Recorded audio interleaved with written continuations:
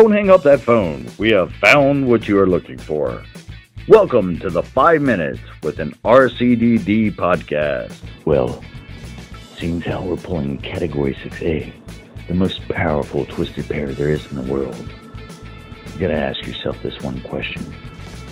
Did I pull 295 feet or 300? Well, do you feel lucky? Do you, punk? In this podcast, you will learn the differences between a 66 and a 110 punch tool, the proper way to install and support cable, along with terminating and testing parameters. What exactly does RCDD stand for? Really can't do diddly? Or some guy that's just sitting around in a chair making podcasts? So join us as we talk about the world of telecommunications, from ISP to OSP, copper to fiber, design to installation. Now send the new guy to the truck for a bucket of dial tone and the cable stretchers while you listen to an informative program on the ever-changing industry of telecommunications. Now, here's your host, Chuck Bowser, RCDD. Welcome to episode 3 of 5 Minutes with an RCDD podcast. Today's subject, certifications. Are they worth it? So we're going to cover what is the difference between knowledge versus experience. We're going to talk about some of the industry organizations out there that offer these certifications and some of the certifications that they teach or certify you in. We're also going to cover other considerations that you may want to consider when getting your certification. And then we have a few questions for you at the end. Let's talk about certification and knowledge. Do you have knowledge or do you have experience? Well, hopefully you said, well, Chuck, I've got both. Because there's a difference between knowledge and experience. So if you go to dictionary.com and look at what knowledge is, it says acquaintance with the facts, truths, or principles as from study or investigation. It defines experience as a particular instance or personally encountering, undergoing something. So you can do something. You can terminate a Category 5E cable, Category 6 cable, and you can know not to untwist those pairs, but do you have the knowledge as to why not to untwist those pairs? That's the difference between knowledge and experience. I'll give you another example. Talk about tie wrapping cables and ask a young technician why they should not over-tighten a tie wrap. Whether they're going to tell you, well, my boss said not to, right? Well, if you over-tighten a tie wrap and you know that it's going to crush the cable jacket and that's going to affect the cable performance, well, then you have the knowledge that goes along with that. Like I said, hopefully you have both. So what are your options, right?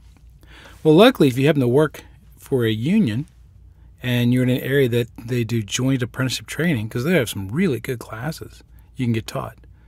You can also pursue higher education. A lot of technical colleges offer classes in computer networking, computer cabling. Or you might be lucky if somebody might mentor you. They take you under the wings and they teach you everything. Or the last method is, industry-based certifications. It's a cheaper alternative than going to a 4-year college and learning how to do all that stuff. But it's still going to cost some money. It depends on who's going to pay it. Are you going to pay it, or is your employer going to pay it? What is an industry-based certification? Well, there's two main kinds. There's the manufacturer certification, but those manufacturer certifications are generally only good for their products. Unless the manufacturer certification that you're taking, they take great pride in their training class and don't make it a dog and pony show and show you their newest connectors for the next hour. Or you can do industry certification, right? Now, which industry certification should you get? Should you get a cable certification, a copper cable certification, a fiber cable certification? What about AV? What about certifications in how to install electronics? Or maybe even design certification like an RCDD or an outside plant specialty. Again, these are all certifications that you can get, and there's pre-qualifications in order to get them or to sit down for their exams. So the major certifying bodies for telecom are BICSI, Building Industry Consulting Service International, CEDI, C-E-D-I. I can't remember what that stands for off the top of my head. I have to look it up. FOA, the Fiber Optic Association. And probably the most known of all those is going to be BICSI. So they have several different installation certificates. They have the Installer 1, the Installer 2 Copper, the Installer 2 Fiber, and the Technician. These are all their installation certifications. So the pre-qualifications for the Installer 1 is basically anybody can sit down and take that test. And it's actually a 2-part test. You have a written test that's got 75 questions. And then you have a hands-on where you got to perform 6 tasks in 20 minutes. Now, the cost for actually doing that is it's a $335 application fee and $135 exam fee. So you can spend almost $500 just to take the test. But if you're new to the industry, I also suggest that you take the class, which is going to cost you over $1,000. That's going to better your chances in winning that. Once you get certified, once you pass the test, that certification is good for 3 years. Now, you do have to get what's called an OJT book, an on-the-job training book, that you got to have somebody sign off on each of those tasks as you go through. And then once you get to the end of your 3-year certification, it's not renewable. You have to actually go up to the next level, which is going to be either Installer 2 Copper or Installer 2 Fiber. They don't allow you to stay at that Installer 1 level. So in Installer 2 Copper, again, same fees. It's going to be $335 for the application, $135 for the exam fee. Again, $500. And if you take the class, again, there's another, over $1,000. But you do have to have at least 1 year experience to take that test. And the exam for the Installer 2 is a little bit different. You have to pass 100 questions in 120 minutes. You also have to do 6 tasks in 20 minutes, but they're not the same 6 tasks that you do for the Installer 1. Again, your duration is going to be 3 years. And when you get done, you can actually renew as your Installer 2 certificate. They also have an Installer 2 Fiber. Again, same fee structure. Going to cost you $470 combined. And same 100 questions and 120 minutes to do that. But now you also have that certification in Fiber. The next step up from there is going to be the technician certification. And you notice the pricing structure is going to be the same for all of Bixby certifications, or the installer certifications at least. It's going to be $470.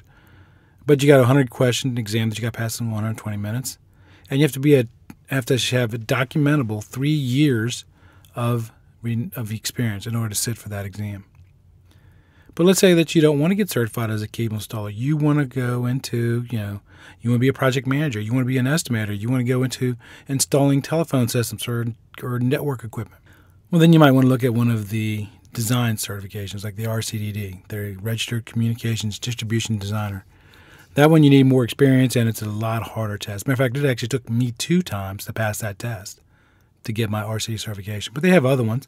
They have the Registered Telecommunications Project Manager, the RTPM, Outside Plant Designer, and also a Data Center Design Consultant class that you can actually get certified in data centers. I am in the process of finishing up my data center class now with Bixby. Not the certification class, but one of the others. But Bixby's not the only show in town. There's, again, I told you there's SETI, right? They're a cabling and infrastructure technician, or the CIT. It replaced their old electronic systems certificate, the EST. So for the eligibility, again, you can come right out of another industry, but you do have to sign or agree to their code of conduct. It's going to cost you $150 if you're a member, $200 if you're a non-member. There's a written test for 120 questions. It takes you 2 hours, or they allow you 2 hours. And your certification is good for 3 years as well. When it comes to renewal, you do have to submit your renewal and re-sign your code of conduct and pay $60.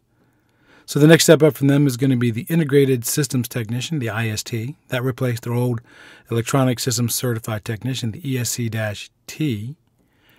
And you have to have that entry-level certification as a prerequisite in order to sit for the IST certification. You have to have 1 to 3 years experience. It's going to cost you $200. See, their pricing structure is a little different from Bixby. The higher up you go, the more you have to pay in your fees. The test is 150 questions. They give you up to 3 hours. And again, your certification is good for 3 hours or 3 years. When it comes time to renew, again, you got to sign that same code of conduct again and pay another $60. And then they have another one called the Electronic Systems Certified Networking Specialist, the esc-n. You have to have experience with wireless home networking, including advanced network techniques such as VLANs and quality of service and remote access. CEDIA does actually recommend that you pass the esc-t exam and have at least 2 years experience before you sit down. They actually request that you have residential experience before you sit down and take the esc-n exam. And then they have the Electronic Systems Certified Designer certification to help design these products and creating the schematics and forming budgets and developing the programming that needs to go along with those systems. So they have them as well. But their systems are they actually do have a cable certification too. Now, just now thinking about it, I didn't write it down in my notes. So the majority of their certifications is really going to be more geared towards the audio-video world than the structured cabling world. And then you have the Fiber Optics Association, the FOA.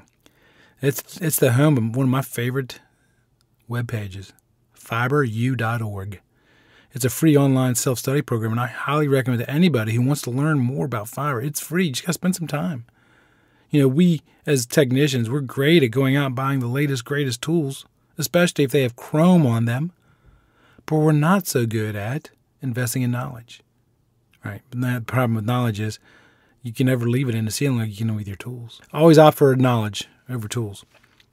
So you can gain this certification either by attending one of their approved schools taught by industry experts. As a matter of fact, the whole FOA was created by a bunch of certified installers.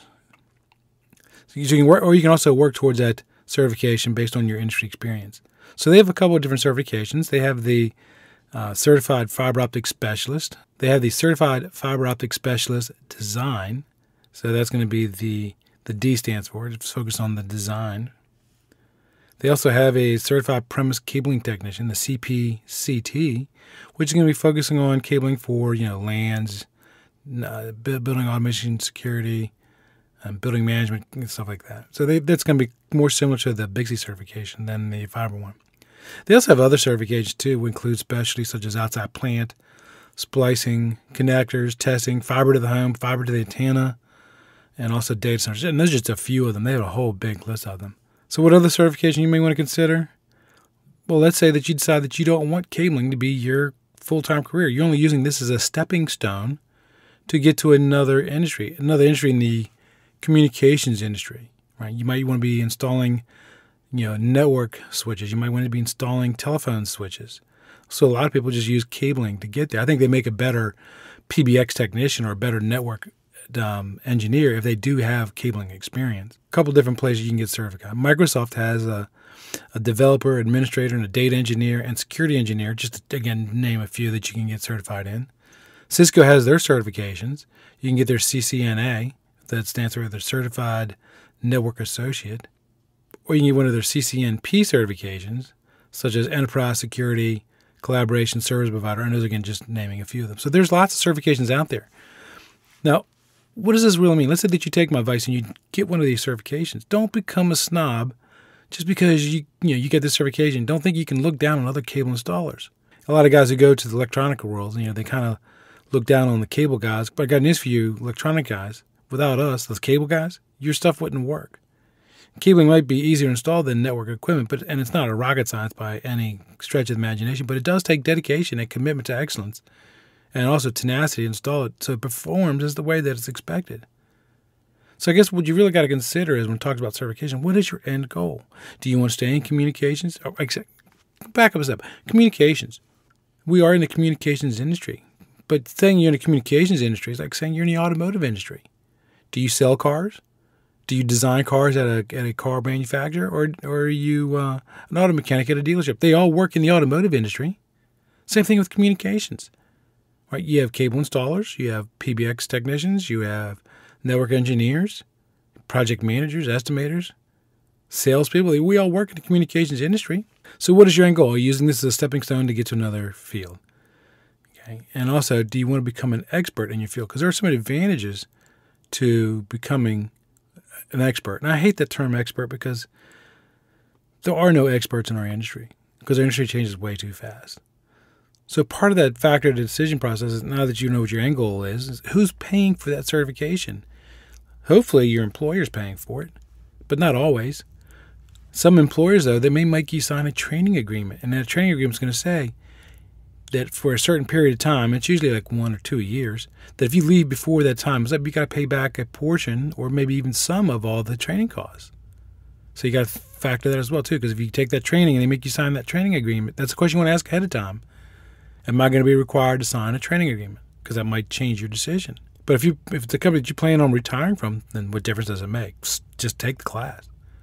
Well, again, so if they're not paying for it, then are you paying for it?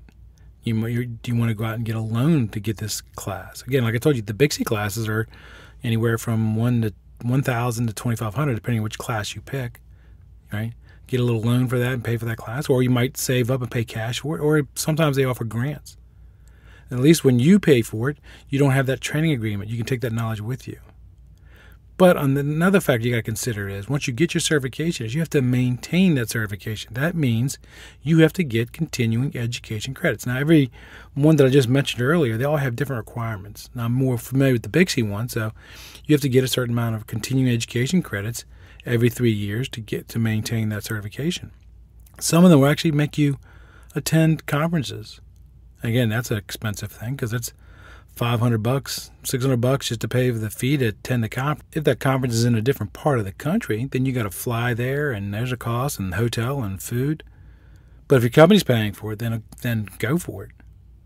Now, how does an employer view somebody who has certifications? I can speak for this on both sides because I've been on the side on the installer side, and then I got my certification. Then I've also been a hiring manager where I had to look at stacks of resumes. First thing that most companies do is certifications do mean something to them because a lot of times when they're responding to bids, in the RFP documentation, the request for proposal, that's the document from the customer that says what their expectations are. Quite often they'll tell you have to have a certain number of certified technicians or RCDDs or maybe even manufacturer certifications. That does not mean, though, that you're automatically better than somebody without a certification. I know a lot of people in our industry, and I know some people that they are sharp as a whip when it comes to cable and installation, but they're not good test takers. They're just afraid of tests.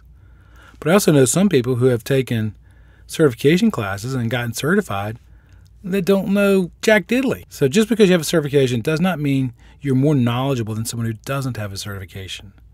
Now, as an employer looking at resumes, if everything else is equal, same amount of experience, same type of experience, and you got the same good references coming back saying this is a good technician, and the only difference is one might have a certification, that could be the extra piece of straw on that hay bale that's going to make them lean towards you to make that decision. Again, it just documents to me as a hiring manager, it just tells me that you have the ability to make a goal, work towards that goal, and achieve that goal.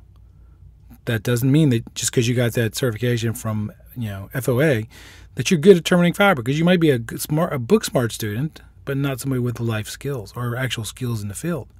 Again, but that is a certification. That certification does have some value. That certification doesn't show me as a hiring manager your work ethic or your ability to deal with an irate customer who's ticked off because something happened. Again, it's just shows that you have the knowledge on how to do it. It's just another factor of that decision process. Doesn't guarantee anything. So what has my experience shown? Pursuing certifications are well worth the investment and the time. It is, for me, it has opened doors that previously were not available to me because I didn't have an RCDD certification or I didn't have other certifications. Even though I may have been easily qualified to fill that position. Again, that piece of paper sometimes makes the difference. It also increased my value and made me more money over the years. But don't let that make you think that just because you went out and you got that certification, the very next day you're worth a $3 an hour raise. You're just more valuable to your employer. And also, please don't use that to go get hired by another company, especially if your employer paid for it as well.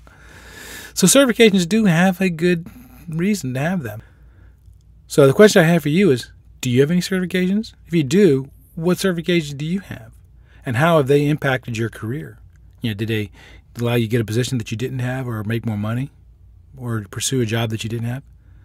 Would you recommend someone pursuing a certification? Would you recommend that they do that?